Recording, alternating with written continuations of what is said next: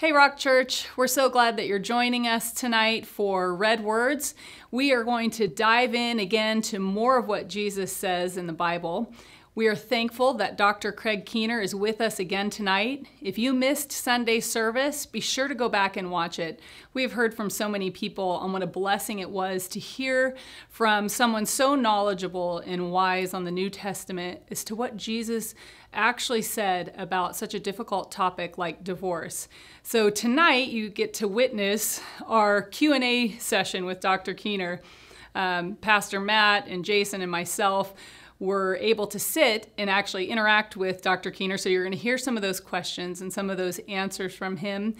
And one of the things that I wanted to encourage you, you might not be divorced. Your parents might not be divorced, but that doesn't mean it's something that you shouldn't hear, because everybody knows people that have gone through difficult things. And as Christians, we're to minister to them. So it's so important to use this as a tool. So whether what you hear tonight is for you right now in this season or for a past season, I know that God can use it as a tool for you to minister to others. So let's all turn on our listening ears. Let's get ready to learn. Jesus said these words, and we need to know what he meant and how we can minister to others. So take a listen. So you were going to ask some questions. Yes. I don't know the answer if it's not in the text. But,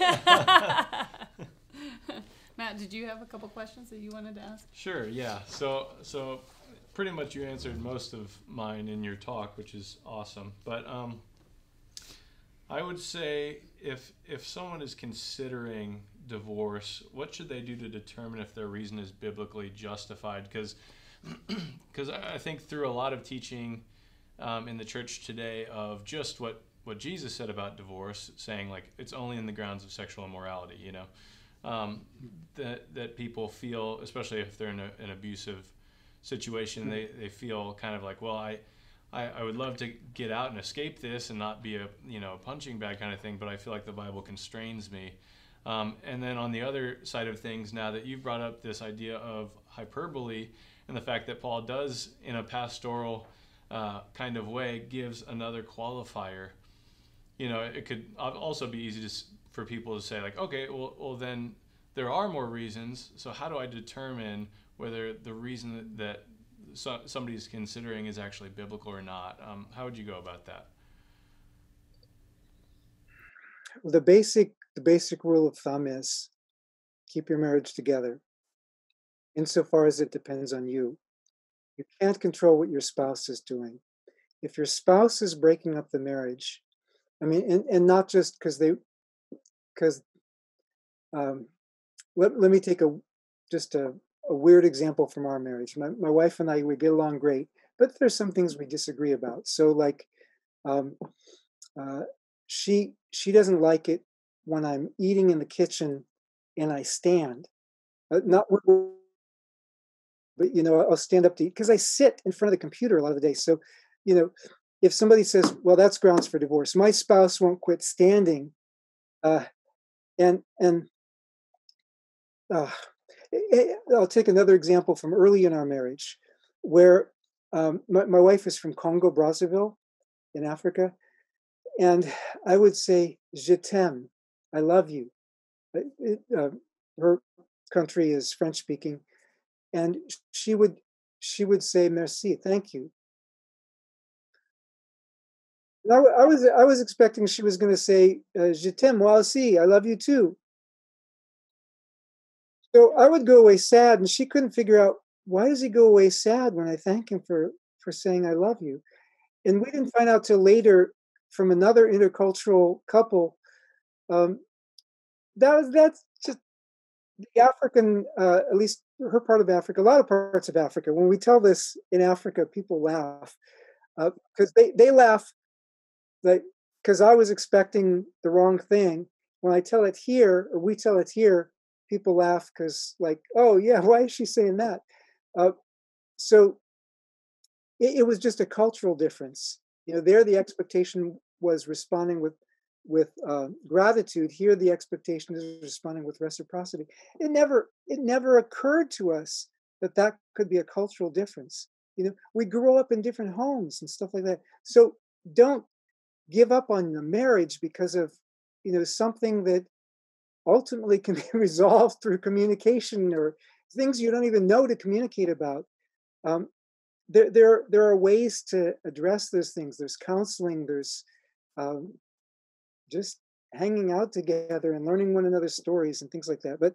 Um, but if the other person is breaking the marriage by being unfaithful to it, well, there's more than one way to be unfaithful to it. I mean, if they are being sexually unfaithful, if they just walk out, that's unfaithful. And if they're if they're mistreating you, not like, again, just you're disagreeing over the thermostat or something like that, they're mistreating you, abusing you, uh, physical abuse. I think that is a grounds for um, it's certainly a grounds for getting out of there. In Matthew 10:23, when they persecute you in one city, flee to another. I mean, that's persecution for the name of Christ. Often in abusive situations, the person will say, I'm sorry, but they haven't changed. So, Joseph, yeah, he forgave his brothers, but he didn't reveal himself to them right away. He had to see they were willing to stand up for Benjamin. He had to see they weren't like when they sold him into slavery.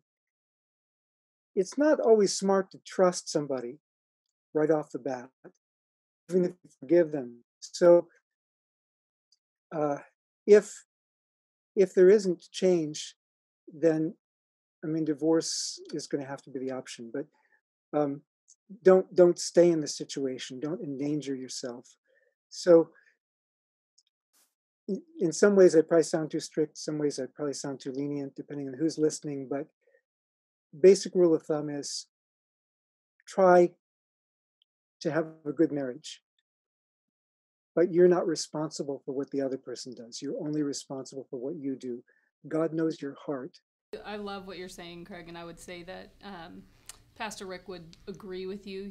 It's that passion, that heart to seek God's heart, and that he has a higher expectation of marriage than what we've kind of turned it into.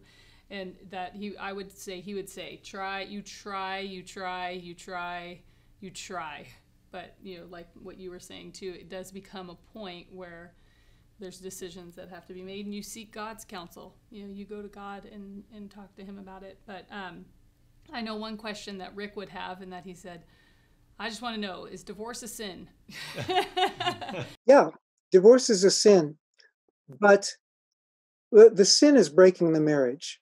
So, like uh, during the slavery era in the U.S., if a slaveholder breaks up a marriage, and maybe it wasn't a marriage under U.S. law because they weren't allowed to in some cases, but if a slaveholder breaks up a marriage, the divorce is a sin, but it's not the sin of either of the slaves. It's the slaveholder who's responsible for that. And if a husband is beating his wife, or if a wife is beating her husband, that's not uh, the fault of the person who's being beaten. It's common to internalize that. I mean, as the person who is being abused, it's common to feel like, what did I do wrong? But um, God is near the lowly and the broken. He's on the side of the oppressed. He's not on the side of the oppressor. So, yeah, God, somebody is responsible for breaking up a marriage. There's always somebody. Well, I guess I could imagine something where um, somebody went off to war and they're declared dead, and then the person remarries, and then the person turns out to be alive years later and comes back. Okay, that's not anybody's fault there. But I mean, under almost all circumstances that we can imagine, at least one person has committed the sin, but it doesn't mean that both people have committed a sin. And if we have sinned, that's why we turn to God. We repent, but we also we also need to try to make things right with the person or the people against whom we sinned. So, but yeah, there's forgiveness. How best is it to respond to people who take a more conservative approach to the scriptures when it says like, if you've divorced and you remarried, you're committing adultery, and are you living in perpetual sin then? But it doesn't make sense to then divorce that person because then you've created another sin, and then you look at what David did, and he had just had Uriah killed, and then he wasn't living in sin anymore, but people who read in, very conservative readings of the Bible, like sins or divorces only if, it's adultery. Kill the former spouse. Yeah, exactly. 'Cause then it's not perpetual sin, right? At least I just got the one sin to deal with, kind of thing. But yeah, so curious. This would be, well, a couple things. One, with sometimes people who don't recognize hyperbole in Jesus' teaching. I mean, it's a legitimate debate which things are hyperbole and which things are stated literally as such. That's a legitimate debate. But if somebody doesn't recognize hyperbole in Jesus' teachings, all I can say to them is, go read the Gospels and keep reading them until you. I mean, how can you get dogmatic on one verse or two verses or three verses, but you haven't bothered to immerse yourself in Jesus' teachings. Now, as to how we treat the person who does that, that's not a matter of just these divorce texts. That's a matter of, again, loving your neighbor as yourself and loving your brother and sister and laying down your life for them. I mean, not to the point of, they say, okay, well, it's a stumbling block to me. Well, keep your nose in your own business and it won't be. But we're not deliberately trying to hurt them. We want to love them. Now, if you're still feeling the sting of divorce, you may not be the one to minister to those people, but as a church, as believers, okay, these are our brothers and sisters. Well, most of them are our brothers and sisters. And so we want to love them, especially if they're doing what they think is right. I mean, I remember the church, when I was first converted from atheism, like over 40 years ago, became a Christian. The church that I was in, there were people there who were in abusive marriages or things like that. And I don't think the church taught that. I think the church would have let them get a divorce, but they, out of their, they wouldn't do it. And one case, it actually turned out the guy on his deathbed did become a believer, but he'd been beating his wife for all these years. And I mean, she may have been able to lead him to Christ, or somebody may have been able to lead him to Christ without that. But in any case, there was another, I say that too often in any case, but it's a way of transitioning. There was another woman there. She was waiting faithfully for her husband to come back. He had left her. He was doing drugs. He was selling drugs. He came back, but he was still selling drugs. And he started selling drugs to their children. And she was like, oh no, out of the frying pan and into the fire. I don't even know what to say to something like that. I mean, God bless her. She thought she was doing the right thing. God will bless her and honor her for doing that. But that didn't turn out well. And it wasn't a situation that God was required to bless, because it was based on misunderstanding. When people have misunderstandings or misappropriations of scripture, it can have serious consequences. We've got a lot of hurt and broken people, a lot of people who've left the church, and maybe they still love Jesus, but they feel shame, they feel rejected. They may feel like God rejects them because they've sinned, and maybe they haven't sinned. It's been wrong teaching that's been given to them. So we need to give right teaching, and we need to give it gently and lovingly. just to follow up with that though, for people maybe they did have an unbiblical divorce, and they remarried and they're feeling like, I may be living in perpetual sin, and you see it all the time. We get asked that question a lot because in the area we're at, California, is a lot of divorces and a lot of remarriages, and so that was true in Corinth too, by the way. So how do you alleviate their concerns about that, about having an unbiblical divorce and then being divorced now or being remarried now? Yeah, that's why the interpretation of these passages is so important, because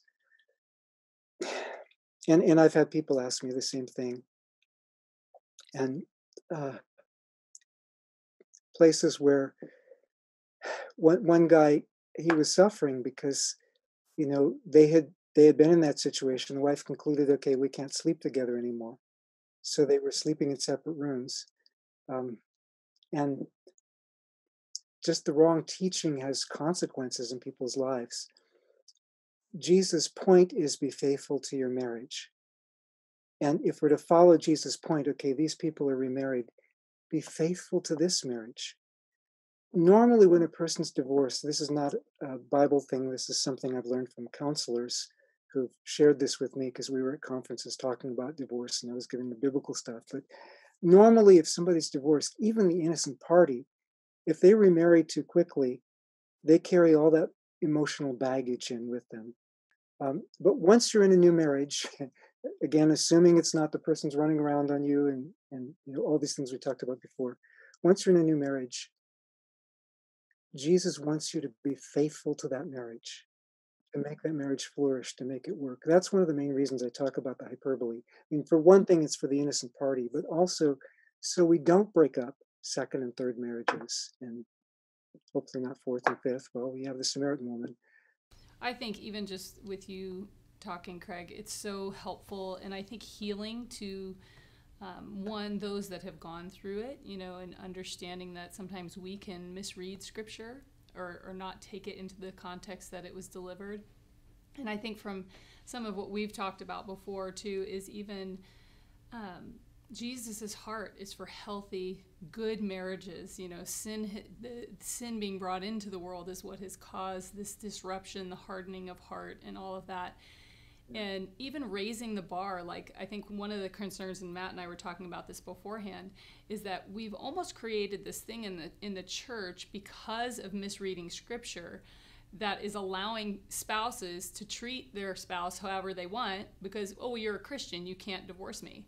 And it's enabling this just unhealth, which Jesus never, that's not what he would convey. He conveys, no, I expect higher. Paul says, you love your wife, your spouse like Christ loves the church, or your husband should do that. So the bar is higher, but it's weird how this scripture harvesting of pulling a few, I feel, has left some people imprisoned to taking abuse, and the references that you made. And that, I think that saddens me. I think as pastors, we're just trying to find ways to minister to those that are doing well, and have healthy, wonderful marriages or living up to that standard. Those that have been broken through it, and those and new ones, trying to help them, do the same. So your words have been so encouraging today. I really appreciate it. And I do have to say, because you brought up your wife, and I have to tell the Rock Church that their story is amazing. I've read Impossible Love is the name of the book, right? Yeah, I loved it. I read it, and I've recommended it multiple times. What an amazing testimony of God's hand on both of you. I just, your wife is just a hero to me, and reading the stuff that she went through in the Congo and stuff was just amazing, God's miraculous hand on her. So just love that story. So if anyone wants to read a book and find out about his story and his wife's story, it's just amazing. It's beautiful. She's wonderful. Now, Ephesians 5 that you referenced, that's another one that gets taken, one verse out of context that is used in ways. And wherever people are, I think, on the theological spectrum, I think most of us would agree that it gets used in ways that are abusive in marriages. But Yeah, but the other thing you said about God's heart, I mean, that gives us a broader context. We read scripture not just to take isolated verses with a lot of blank space in between. We read scripture to get to know God, to get to know his heart. And if we see Jesus' heart, I mean, he's always standing up for people. He's always loving people. He's calling us to do the same thing. And, people can take this principle out of context and use that to say anything too. But when we internalize it in our hearts, the way God's heart calls us to treat people. Jesus was dealing with some teachers in Matthew 19 who, because of the hardness of their heart, were hurting innocent parties. We need to make sure that we don't use scripture to do the same thing. Yep. Agreed. Well, thank you, Craig. That was amazing. We're so grateful. I did hear, my husband was listening to a podcast today, so because you were saying saturate yourself in God's word. Oh. He heard a rumor that you actually would read 40 chapters a day, so you would make it through the New Testament every week and then the whole Bible every month? Well, one or the other. I couldn't do the New Testament every week and the whole Bible every month with 40 chapters a day. But yeah, no, that I don't always do that. I mean, that was a certain period as I was trying to familiarize myself with the text and learn the context. I love that as just an example of saturating yourself in his word, that you really spent the time saturating yourself in the word, and it shows. So thank you. And that was I was working a full-time job part of the time when I was doing that, 40 hours a week. Didn't leave me time to do anything else. Yeah. But, yeah. There was no TV in your schedule. Oh no. I still don't. Yeah, I mean, once a week, my wife and I may watch a Bible movie or something, or well, she watches some edifying things. Or when I'm indexing, I may listen to a church history thing. But yeah, I want to immerse myself in God's word and God's heart. And I know people have different callings. If you're a television producer, you're going to have to watch stuff, obviously. But yeah, for me, I'm a Bible scholar. I'm called to teach the Bible. So I get to enjoy immersing myself in God's word. Oh, it's wonderful. It shows, and you're a blessing for it. So thank you, Craig. Thank you. Awesome. So do you want to pray, Matt? I think we should close in prayer. I think it would be wonderful. Father, we love you. We thank you so much for Craig coming on with us and just helping us really open the scriptures in an accurate way, Lord, rightly dividing the word of truth like you call us to do. I thank you for his life, Lord, and I pray that in this next season as a church that you would just give us that clarity and that hunger that Craig has for the word, that we would have that same hunger, Lord, to look at the word in context for what it really meant to the original audience, but then applying it to our lives in a helpful way, Lord. And for those struggling with this topic of divorce, or maybe they're having struggles in their marriage, I pray that you, Lord, would send your comforter to their marriage. Holy Spirit would just come and alongside them and help them, and let there be miracles in marriages in this next season of healing of marriages, healing of relationships. We love you and thank you in Jesus' name. Amen. Amen. Thanks, Matt. Well, Rock Church, I hope you got as much out of that as we did. We just love Dr. Keener. We want to thank him again for joining us, and brace yourself, because that was one topic, but he also knows a ton about miracles. He's written 2 volumes of documented miracles from the first century until now. So we actually have more footage that we're going to be showing in September and October as we continue to dive into Red Words. And let me tell you, it will blow your mind. It's amazing. So we're so glad that you joined us tonight. We look forward to seeing you guys soon.